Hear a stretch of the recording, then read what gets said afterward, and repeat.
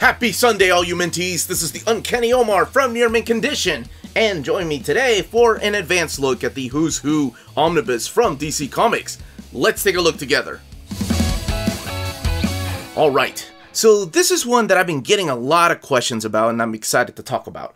But before I get started, this book does come out in the direct market and book market on April 13th. It only has one cover, and this is it. You may have seen another cover in the solicitations with Aquaman on it, but this is the cover that they decided to go with.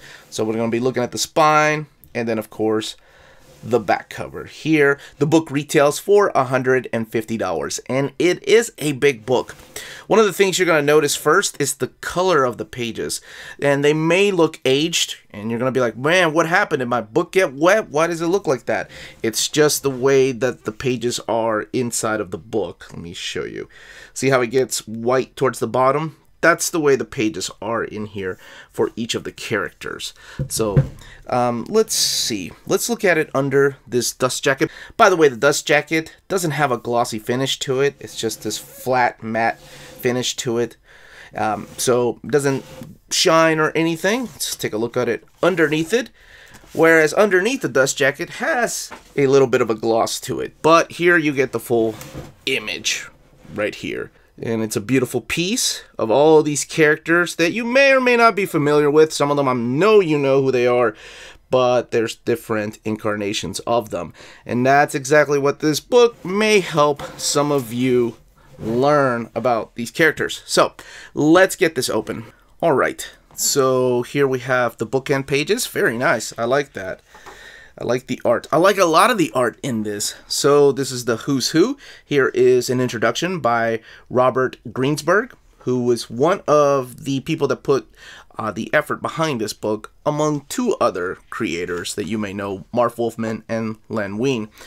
Here is issue number 1. This is the one that I've seen as the cover of this particular omnibus, and this is the one that's drawn by George Perez. So what is the Who's Who, the definitive directory of the DC Universe? So much like the Marvel Handbook Guide to the Marvel Universe, this is a Who's Who. I mean, the title says it all, from DC characters. Now, the important thing to note here is that when the series was first created by, like I said, Len Wein, Marv Wolfman, and Robert Greenberger, the series started before Crisis on Infinite Earths. So a lot of the thing towards the beginning of the first, like, 12 issues is kind of outdated, and it doesn't involve any of the events that happen through Crisis. And I'll talk about a couple of examples here. So each character and each team gets a page. Actually, it's interesting because in the deluxe version of the Marvel one, some of the characters get 2, 3, 4 pages. In this, it's interesting to see that, you know, some of the big characters get like 1 page. And let's see, I'm talking about mainly Aquaman.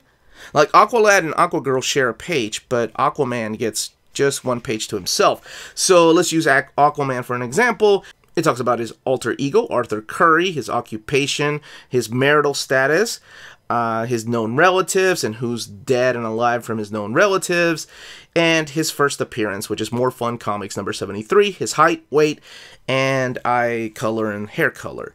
Now, this is a little bit different than the Marvel version, because in Marvel version we talked about powers and pretty much strength and stuff like that. This just gets to the basic details, and I think that's why they can leave it as 1 page.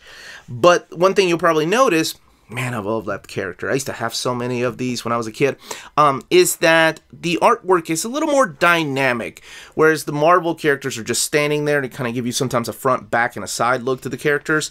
In this, they're actually doing poses. Look how badass the Atom looks. That is awesome. That's Gil Kane. Oh, and they do tell you somewhere, yeah, there we go, who the artists are through these books. And there's a lot of talent here. Carmine Infantino, a lot of Kurt Swan in here. There's a lot of classic artists. There's some new Youngblood artists that were there at the time, like George Perez. I think even Marv Wolfman talked about him drawing in 1 character, and I can't find it yet because I didn't have these all growing up. So in each of the issues, so this is issue number 2, so it says the definitive directory of the DC Universe, Who's Who, Volume 2. Kind of gives you a breakdown on who's in here. And then on the opposite side of the cover is the explanation as to what this is. So they started this, like I said, this project before Crisis on Infinite Earths. I'm going to skip a little bit because I'm going to talk about mainly one character that is affected by all of this. No, not Fastback. Is that a guy from the Teen Titans? Some of these characters I have a lot of fun looking at, because like I said, I didn't own a lot of these. I owned a couple of them. I didn't even know DC had their own thing. Okay, so the Flash, for example. The Flash gets, actually, look at that. The Flash gets a spread page. But the Golden Age Flash, so we have the Golden Age Flash, Jay Garrick, talks about his first appearance, and then we have the Silver Age Flash. Now, you know this takes place before Crisis on Infinite Earths because it doesn't talk about a specific something that happened to Barry in issue number 8. And also doesn't have Wally West as the Flash, so it's not updated. However, remember when I said it takes like 12 issues to catch up because this started before Crisis? By the time we get to, let's go ahead and get, Luthor. Always loved that outfit. Might have been because of the Super Friends. So it talks about the Golden Age Luthor, the Silver Age Luthor.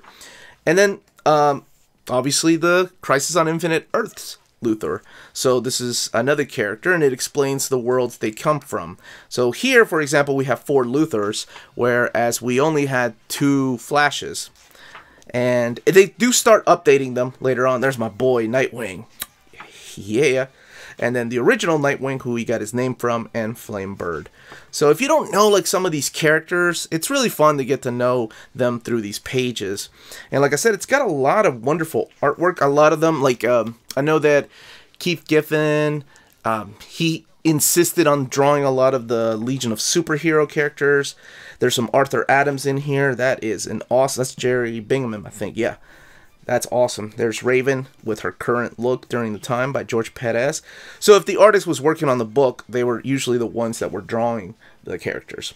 Now, really important before we get to talk about the post-crisis characters as these issues catch up, is what is included in here. So this does include the original 26-issue event, or maxi series rather, of the Who's Who, the definitive directory of the DC Universe, so 1 through 26, and then there's an updated version in 87 where a lot of the post-crisis characters are introduced, like Booster Gold, and a lot of new things and a lot of new story ideas are introduced. So a lot of the characters are revised, like Batman and Batgirl.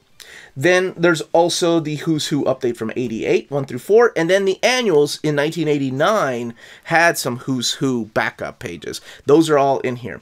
Now, what's not in here is, of course, the stuff from the 90s, and I think they started doing it again in the early aughts. They had an idea of doing an updated one right before Flashpoint, so right before the New 52, and of course, New 52 just changed everything, so they canceled that idea.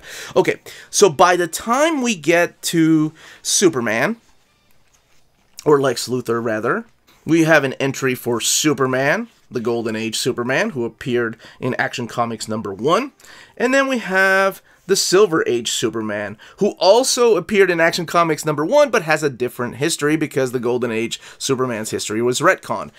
And we go back to this, and you know that Supergirl, what happens to Supergirl in issue #7, all of that is in here of Crisis on Infinite Earths. So you know by the time we get to here, and like I said, Lex Luthor, that the stories and the plots have been updated to include what happens in Crisis on Infinite Earths.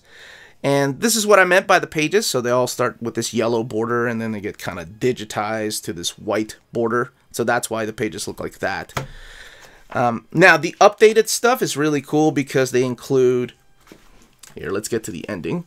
So here's issue #1. Each one of the issues, by the way, has a spread page cover. So these include all the new characters that are introduced through the pages of Crisis on Infinite Earths. So a lot of them, they came from either the Charlton buyout, or some of them are just introduced, like Booster Gold. And some of these are updated, like Ares was first introduced in the pages of George Perez's Wonder Woman. Let me see if I can find... So then you'll have Batgirl, revised because of things that happened, and her history has been changed a little bit. You also have a revised Batman. It's a wonderful piece by Alan Davis, whose history was changed in Crisis on Infinite Earths. So it's kind of like you get through relive Crisis on Infinite Earths through this Who's Who. And yes, you know, to a new reader, it's still kind of confusing because you want to know why they did that. And pretty much it was just to simplify these different stories and Earths. Now we have Blue Beetle revised, because we do get to talk about the character of Dan Garrett. as well as Ted Kord. And there's my boy Booster. The other thing that they have in here are teams and then settings too. Like they have a lot of the bad guys' basis of operations and where the good guys hang out. There's the Green Lantern Corps, the Guardians of the Universe revised, and I think Commissioner Gordon. Which, if you read like about the Golden Age Batman, you get to find out that he was retired. Or if you read about the Golden Age Catwoman and Golden Age Batman, you know that they had a kid. And that's who one of the big characters is. That history has been retconned now because that character's still around hanging out with the Birds of Prey. You can read that all on your own, even though, God bless, those stories are over 60, 70 years old. You know, try not to spoil anything, even if it's things like that I think is common knowledge. So, this is the kind of stuff that you'll be seeing in here. And the book, like I said, has 1,300... Or did I mention the page count? Because this is a thick book. This book has 1,320 pages. There's Superboy, and that took Uncanny Omar talk pretty one day. Superboy, that took some time to get into this book because of the whole Jerry Siegel thing and his family and the estate that they didn't want, or Jerry Siegel didn't... Lawsuits. You can read about it online. I'm sure it's recorded somewhere. But this is really cool because they also include different worlds. So it's not just the DC universe, but also their expanded universe that aren't really part of them. Like the Watchmen. They're all in here. All the characters. So that's really cool. So artwork in here, you get artwork in here from people like Walter Simonson, like I mentioned, Arthur Adams, Alan Davis, and then a lot of the classic artists too that do a lot of the old school characters. Jack Kirby has some artwork in here. So there's all kinds of obscure characters. Hey, that's the dude from the Titans. That show up in here. And a lot of them I was not even familiar with. A lot of them had their own ongoing series or little mini-series. That's Eric Larson, if I'm not mistaken. Yep, Eric Larson. It's Doom Patrol. He did draw some Morrison Doom Patrol. That's right. Gangbuster. You can find out about the original Guardian and Gangbuster. Now, see, here in the updated stuff, you get to find out about Ollie's updated origin. In the original Who's Who, back here, you get the original Golden Age Green Arrow, and then you get the Silver Age Green Arrow, but you don't get an updated look to Green Arrow during the Longbow Hunters arc by Mike Grell. Even though Mike Grell draws this piece right here. Green Lantern, Golden Age, Silver Age, and then of course you have John Stewart right there. No Guy Gardner. I think he gets his own piece. I think that was one of the issues I had, was the one with Guy Gardner, and I thought it was interesting because he wrote his own bio, if I'm remembering right. I want to say that was him. That's Larson, yeah. So, that's what this book contains. All the covers, like I said, are spread pages. Let's look in the back. I don't think there's going to be anything extra, but let's just look back here. See, there's an updated Barbara Gordon entry back here. More updated Batman entries and Black Canary. You can find out the difference between her and her namesake, her mom. Alright, so no extras, but something really cool. And that is the character index with the page where you can find the characters. And I'm sure as I was flipping through here, you could tell that the book does have pages at the bottom. So for example, if you want to find out about Black Orchid, I don't know why I chose Black Orchid, you turn to page 79. And there's Black Orchid on page 79. I feel like I just did a commercial for the library and the card catalog. I know I'm aging myself, but I used to do those when I was in school, like in-school commercials on videos. Alright, but let's look at the binding, because like I said, 1,320 pages. Let's see how well this book holds up. Quicksilver? Don't you mean Max Mercury? Oh, that is one thing before we look at the binding. So they do use their old school names. So Quicksilver, Max Mercury, as some of you all know him. But, more importantly, Captain Marvel Jr. So the original names are here. So no Shazam. I mean, they do talk about who Shazam is, but the original names are as they were originally published. Now, back to the binding. So there is your eye. That's actually a pretty good size eye, honestly. Not a lot of glue down there. You know, I've seen a lot more excess glue in some other bigger DC books, but this one doesn't have that much. We are looking at the very first issue, and this is what the spread pages look like. So, gonna hold it down a little bit to see there is some gutter loss, not very much, and it's mainly on the covers, but let's look more inside. This is what the image looks like when we get to volume 24. I think this is George Perez. That looks like a Perez Manhunter. Oh yeah, George Perez and his inker. Now let's look towards the back. So here we are in the back. This is issue 24. In the back, it always has more issues laying down more than the front. I'm not sure why that is. Maybe it's the way the book lays. But here we go with just a little bit of gutter loss. This actually is one of my favorite ones because this shows the supporting cast members of all these comics. This is what starts it.